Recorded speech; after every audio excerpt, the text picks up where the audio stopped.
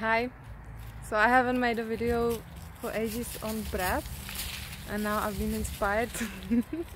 I haven't breathed for ages, and I just breathe for like, I don't know, 20 minutes, half an hour. And by breathing I mean the deep connected breath. And it was like for the first time in ages I could feel myself. Like I could feel like what's going on in my body. Like I can feel it like most of the time. I think I can, yeah. But this is like, I thought this is like, have you ever done Vipassana for 10 days? This was like Vipassana for 10 days.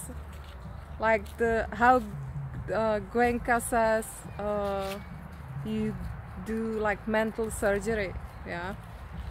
And it felt like that, like mental surgery on myself, or energetical surgery as well. Yeah, like I've been really speedy. I had a lot going on in my life.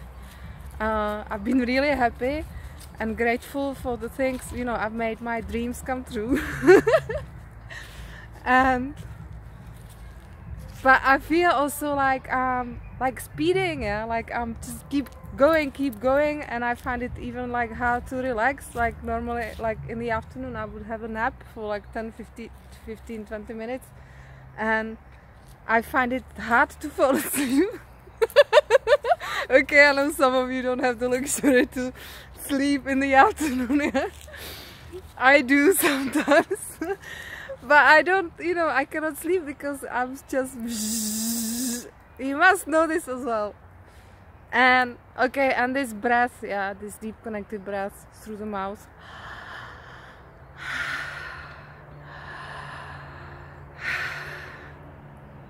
It's really... like I was breathing and moving and breathing and like intensely, and I could really like get in, if it felt like I can get in touch with what's going on inside, and it felt like a release as well, and really good. I recommend it.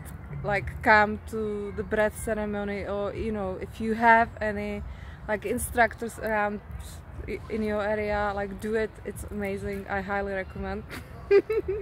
Like the modalities are biodynamic breaths for trauma release, or breath of bliss, transformational breath, breath of alchemy.